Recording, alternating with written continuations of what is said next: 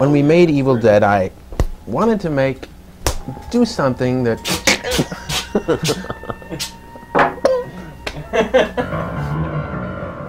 It comes from the woods, this dark and brooding entity, and surrounds the cabin that they're in, and one by one it possesses them and their eyes go white, and they're jerked about like marionettes, and they're forced against one another, and it's a love story. No, it's not a love story, but it's a lot of fun.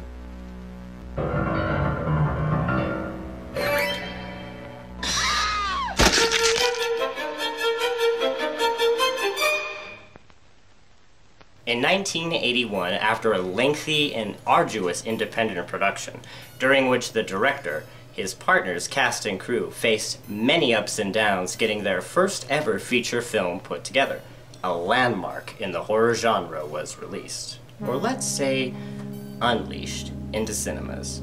The original Evil Dead. Unlike its sequels, the arguably superior horror comedy funhouse that was Evil Dead 2, Dead by Dawn, and the third, Army of Darkness, a fantasy horror comedy with very little of the horror, the original was intended as a full-on terrifying experience. It is a rock'em sock'em roller coaster ride of screaming horror. A movie that horror buffs like myself probably needs no introduction. The Evil Dead was directed by a then unknown, but now blockbuster-making director, Sam Raimi, whom you might know from several of his films, but the most widely popular would definitely be his time helming the Spider-Man movies, in the web-slinger's first big-screen incarnation. Growing up in a suburb of Detroit, Sam and his childhood friends were enthralled with the world of film from a young age. Between them, they made several of their own Super 8 movies. And though these early experiments as filmmakers started off simple, they became increasingly elaborate as time wore on. Many of these earlier films were a collaboration with his childhood friend, Scott Spiegel, and included many inspired by a favorite of the duo, the Three Stooges, a love that would reflect more in the Evil Dead sequels. And speaking of sequels, Spiegel would later go on to co-write the second Evil Dead film, and cameo in Spider-Man 2. But it wouldn't be until some years later before they would make horror movie history deep in the woods of the Tennessee mountains. Even through high school and into college, Raimi kept making Super 8 movies, along with his friend, theater student Bruce Campbell, and joined by his brother Ivan's roommate, Robert Tappert, who quickly became fast friends with his roomie's younger, impish brother. They even found some success showing their student films, managing to make a profit from some of their early efforts. Which got the gears in the more business-minded Tappert's head turning. It was about time they tried to make a full-length feature film.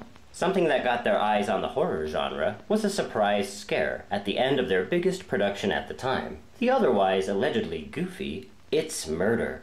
The effectiveness of this last part in the film, a project Raimi and co. were otherwise ultimately disappointed in, got them working in that direction, thanks to the excitement a good scare could elicit in an audience. And soon they found themselves at the late-night drive-ins and grindhouses of the day, researching as many horror films as they could so that they better understood what was and wasn't effective to audiences at the time, as well as what they wanted to do differently. Under their production company name, Renaissance Pictures, they resolved to make a splattered horror picture that was as relentless and fresh as possible. Most of the time, we would watch films, and they didn't deliver enough. That's what we felt. So we wanted to make one that would really knock them with a punch. But before 16mm film began shooting on The Evil Dead, a proof-of-concept short version was cobbled together, with the hope that it would attract an investor, so they could go on to make the full version. This short film was called Within the Woods, and follows more or less the same basic plot beats as The Evil Dead. Now a cult short film in its own right, Within the Woods was never released officially, and to my knowledge has only been available to watch in a super crappy quality bootleg. Join us.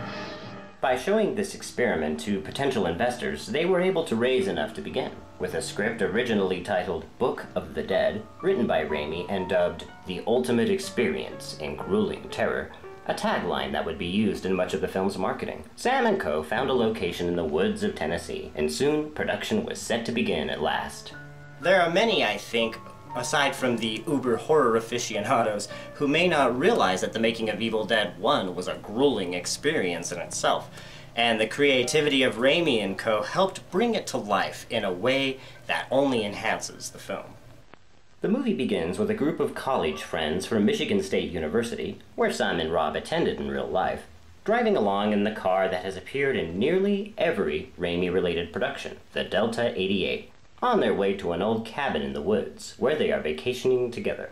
A setup far too familiar in many horror films which followed, before Camp Crystal Lake became a destination over and over again, or before we spent time at Sleepaway Camp, or even a slew of other camps and cabins, or a certain other cabin in the woods, decades later. This cabin was not their first choice, as the original scouted location's owners got cold feet at the last minute. The cabin they used was a real abandoned cabin that they had to clean out and make suitable for filming. This included retrofitting the whole place to make room for lights, as well as digging a 6-foot deep hole underneath to represent the entrance to the cabin's cellar, an important location in the movie. According to the Evil Dead Journal, an account of the production by crew member Josh Becker, a friend of Raimi and Campbell's from the Super 8 days, and future director himself, and referenced in this awesome book, The Evil Dead Companion by Bill Warren. And also from tales told by Sam himself, the locals in Tennessee considered the location haunted. It later burned to the ground, and depending on who is asked, the cause was different, with Sam in particular spinning quite the tale involving lightning storms and ghostly occurrences. Later tales claim that the cabin was burned down by Sam himself when filming concluded, and indeed the previously referenced journals by Becker, as well as later interviews, speak of a large bonfire being held by the remaining crew which, to quote Rob Tapert, got out of hand. Things just got out of hand. However, a connection between the two burnings has never been proven, and indeed it did eventually come to light that the place was burned down sometime later by squatters. It is said only parts of the stone chimney remain today, from which some devoted fans have even retrieved bricks, according to Campbell, for him to sign. And speaking of fans meeting Bruce Campbell, if you'll forgive me for bragging just a moment. One of my coolest convention-going memories was when Thunder Kitty and I got to meet the man himself, back in 2014, and have him sign my Necronomicon DVD copy of the movie. He was super chill, and a fun guy in person too, and even when we were posing for pictures, he wanted to have a little fun with it. Hail to the king, baby. After arriving at the cabin and settling in for some dinner and whatever that is they're drinking, the gang soon discover the creepy old cellar below and investigate. After some shenanigans with a shotgun, they find an ancient book, bound in human flesh, along with a matching dagger to complete the set, as well as an old tape recorder. That they all decide to take upstairs and listen to, which is a great idea, of course. It is revealed through the recording that the cabin once belonged to an archaeology professor studying the creepy old tome, the Necronomicon, or as it's called in this movie, Noturam de Monto, aka the Book of the Dead. The tape continues as the professor reads from the blood-inked words in the book. And before they listen to Cheryl and the dark Kandarian incantations summon something evil into the woods. Before long, all bloody, gooey hell breaks loose, rarely letting up until the film's climax. Starring as the lead in this film, Ashley, or Ash for short, is Campbell himself, making him serve as both producer and actor on the project. Although stories from behind the scenes go to show that the man not only contributed that to the movie, but also blood, sweat, and probably some other bodily fluids. Incredible demands were placed upon Bruce while we were shooting the picture. Physically, it was tough. You know, you do maybe 10 takes or something, and the first one was the best, you know. But you don't really know that till editing. For about 80% of the film, he's covered in blood, and it keeps becoming more and more and more blood. This handsome young gentleman sitting over to my left is Bruce Campbell, who is the actor that you just saw drenched with blood in that clip, and he is the star. That's right, you get top billing in The Evil Dead. Somebody's got to. Well, I won't say that that may or may not have been influenced by the fact that Bruce is also an associate producer on the film and one of the three. We don't talk about that. Okay. Not to mention going above and beyond in many set-related tasks throughout, including the unfortunate task of helping to shovel out piles and piles of manure that had been left in the abandoned cabin set when they moved in. Manure! I hate manure!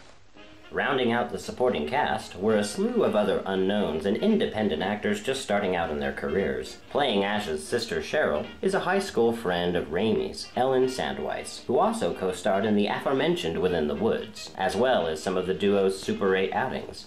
Also along for the ride is Ash's girlfriend, Linda, played by Betsy Baker, and friends Scotty and his girlfriend Shelley, played by Richard DeManicore, billed as Hal Delrich, and Teresa Tilley, billed as Sarah York, respectively. These latter two were fresh into the Screen Actors Guild and went by these pseudonyms to avoid any backlash the little gory film would inflict upon their careers. Unfortunately, this strategy didn't work, as the two of them were found out, and as a result received fines and temporary suspension from the Guild because of it. So, you know, I'm down there making the movie going, you know what, no one's ever gonna see this thing. I'll just put a different name on it and it'll be fine. I was suspended from the union for 6 months.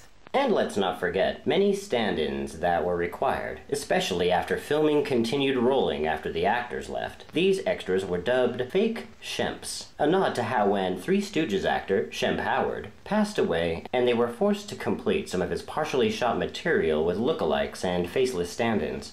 Even Sam's younger brother, aspiring actor Ted, who would later become a fan favorite on Renaissance Pictures' produced TV series Xena Warrior Princess, had to fill in. See, there he is. And even Sam and Rob can be spotted as the hitchhikers down the road. I'll go to hell, I'm not honking at you! The evil force roaming the woods, as summoned by the book, possessed Ash's friends and loved ones, turning them into what later entries in the series would dub Deadites. And as he is terrorized throughout the bloody night, he must cling to his sanity as the film becomes more and more surreal, with him facing off against his friends as they fall one by one to the evil, becoming nothing more than monstrous maniacal shells of their former selves that can only be defeated through violent and vicious means of bloody bodily dismemberment. And even that might not be enough for Ash to fend off the ancient force awakened by the Necronomicon. Much of this latter section of the movie was shot after the principal cast and crew left, with only a few remaining, including Becker, who continued chronicling the production to carry on. There was also said to be a lot of drama and discontentment going on throughout the ranks as principal photography lengthened, and the exhaustive conditions didn't help make life easier for them. Several of the cast and crew often worked 18 to 20-hour days, with sleep deprivation setting in. Raimi actually fell asleep up in the crane they were using to film one of the scenes in the movie, and it wasn't discovered until later. All of them also endured freezing temperatures for months, with no heat or running water in the abandoned cabin set, resorting to burning pieces of furniture once the interior scenes had been shot to keep warm. Before that, what local moonshine they didn't drink themselves was also thrown on the fire to fuel the flames. Sam has talked about washing his hands in hot coffee in order to clean them enough to reload the film into the camera. And wash your hands in this scalding coffee. I remember doing that many times. It was horrible. When they would inevitably get covered with the gore and grime of the long day of filming, namely the sticky Caro syrup, which by then was everywhere on them and the set. The cast and crew also endured their own fair share of injuries and mishaps throughout the guerrilla-style shoot, and many a tale in particular has been told about Bruce's torment, often at the hands of his friends. Bruce was a chump. He sprained his ankle one night, and Sam and I then poked it with sticks for about a week just to drive him crazy. It was the single meanest thing he and I've ever done, and very immature, but at the time it was hysterical. You bastards! Why are you torturing me like this? Why? As well as Ellen Sandweiss during her extensive running through the forest scenes, getting scratched and torn up to hell in the process. Ow! God damn it. Not to mention tons of other hard knocks the cast and crew suffered, some of which you can read, hear about, or see in some of the movie's outtakes and behind-the-scenes footage that is available out there. Many of the materials their low budget limited The Evil Dead 2 came with their own pains as well. The acrylic paint they resorted to using on the actors, as well as the sclera contact lenses, described by Campbell as putting Tupperware over one's eyes, only added to the discomfort many of them went through for many hours at a time. All of that being said, the makeup, special props, and effects, designed by Tom Sullivan, who had also collaborated with Raimi on Within the Woods, and is responsible for the now iconic original design of the Necronomicon, as well as all of this.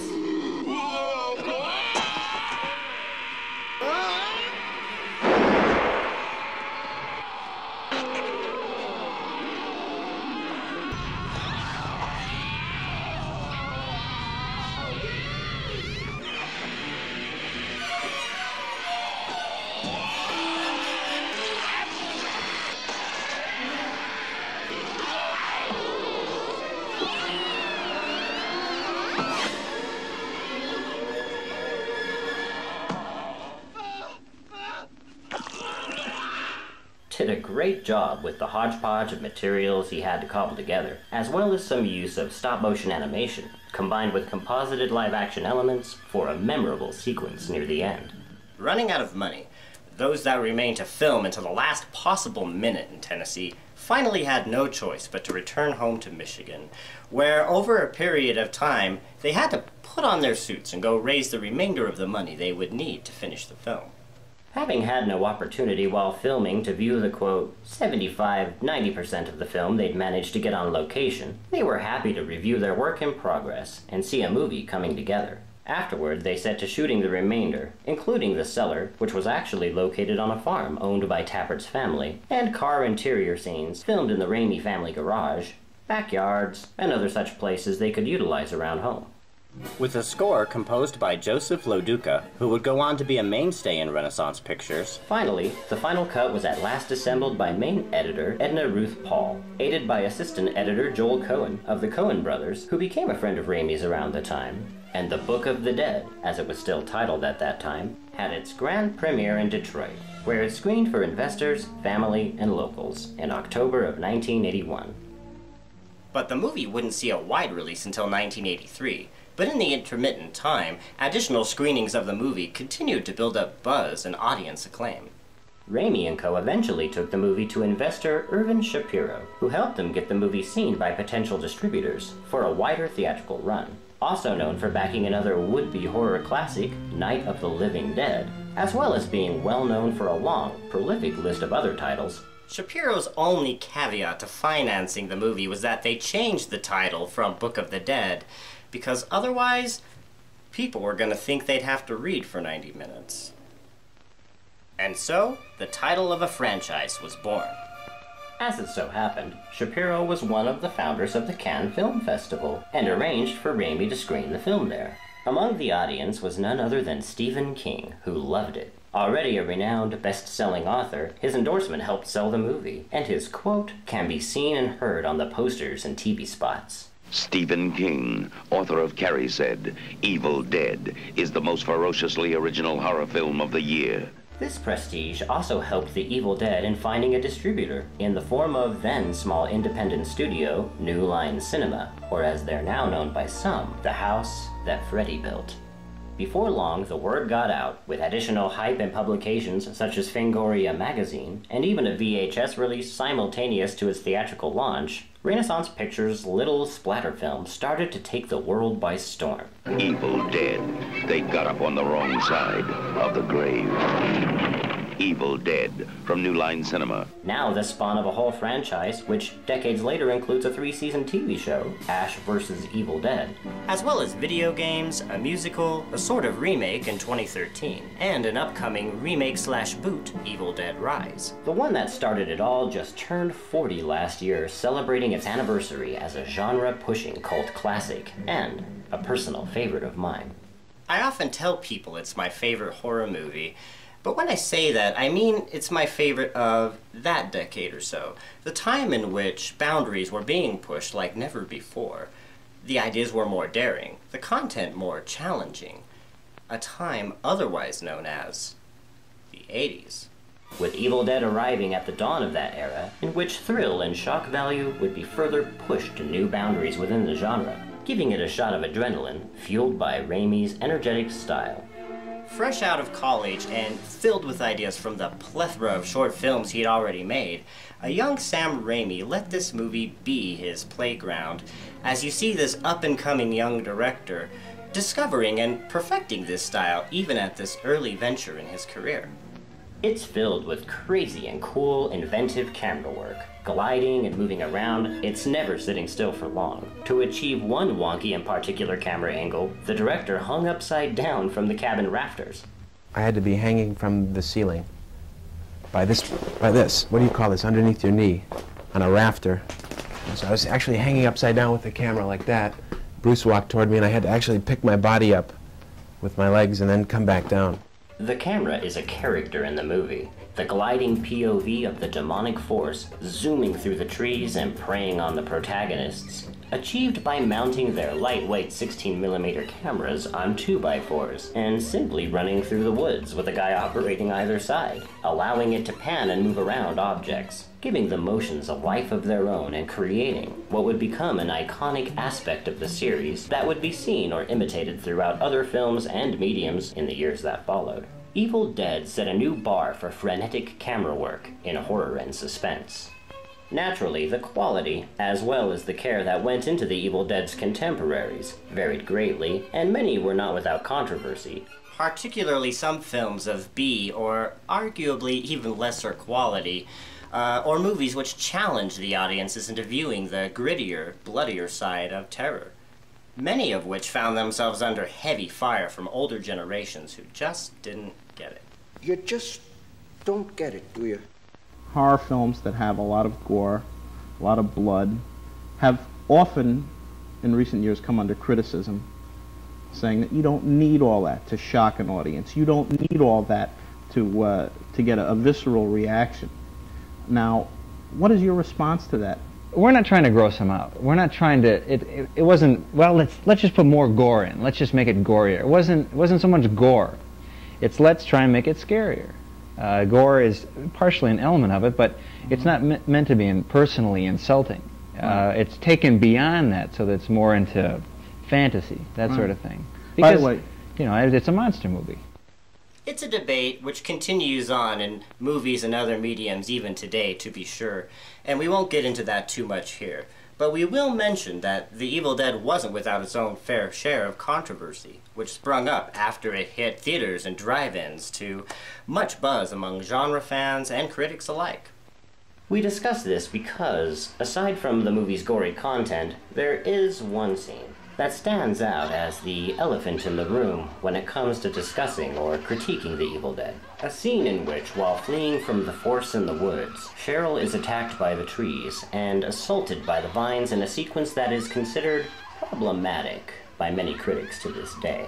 Raimi himself has reflected in retrospect that the scene perhaps should have been removed or edited differently. This is evident in the sequel, which, though still featuring a similar-ish scene, does not push the arboreal assault into sexual violence territory. And it seems as if this was an attempt to keep the concept, but in a less heavy manner, as per the tone of Evil Dead 2 by comparison. According to Raimi, on the DVD commentary at least, it was Rob Tappert's idea to push the scene as far as they did, which he doesn't deny. And indeed, as many sequences in the film were, it was shot in several pieces throughout production, coming together the way it did finally in the editing room, the final result of which was even more shocking than anyone expected, especially the actress. I mean, obviously I knew that the legs were going to spread open and that the vines were going to crawl up, but that final with the stick was all post-production. I had no idea until I saw it, and I went. And of course at the premiere, you know, with my mother there, and that was fun. Also, according to Tappert, his future wife, who just so happens to also be future Xena, Lucy Lawless, said years before meeting him that when she viewed the scene, whoever made that movie was sick. Indeed, it is my belief that this infamous moment is what makes the MPAA give the movie the NC-17 classification today, as listed on many publications. Although, as aforementioned, the film's independent distribution allowed it to be released unrated officially. There is no MPAA rating on this film, right? There's no RX rating. No, they liked it too much. They liked it. And at least here in the States, most home media versions that I've seen hold that designation as well. And there is a notice on the posters saying that the producers recommend that no one under the age of 17 be allowed to see this film. We don't want to kid the audience into what they're getting into, because we want to tell them that it is what it is. This is because when New Line submitted The Evil Dead to the MPAA for classification, it would have been slapped with an X rating. Which, due to the ratings association with pornographic films at the time, was the potential death knell for many a horror film like this one. The home video boom of the early 80s was revolutionizing the availability of such movies. Horror fandom, whether it be for more artistic fare or pure shock value, was given a new outlet to view them away from the cinema.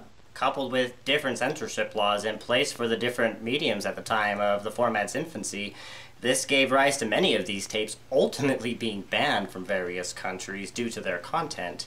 And I'm not going to say all of them were good.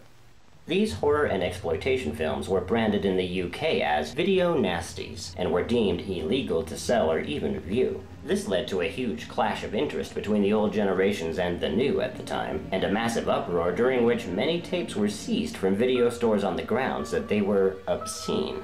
Movies ranging, as mentioned before, from the pornographic to the prolific. The video nasty craze is a topic worth looking up, if you dare, but too deep a rabbit hole to go down for this video.